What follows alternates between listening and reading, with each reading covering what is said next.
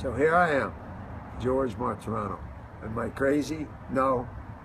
I'm introducing to me of my real world, of the fourth world that I lived in for 32 plus years. And my maximum security prisons, okay, when you do intake, that means when you first come, they chain you to the bars.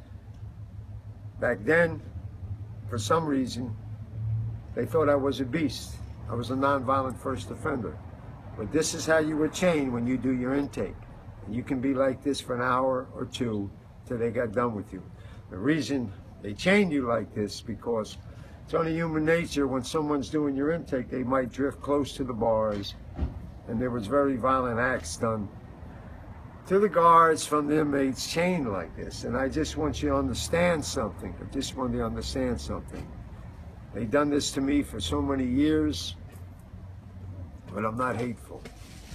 And all the places I've been, all the prisons that I've been, up close, guess what?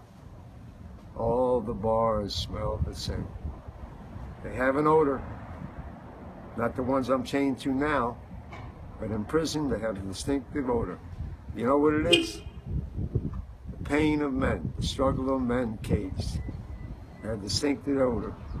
And that's how it was for many, many decades. I want to share with you today, George Martorano, once from the fourth world.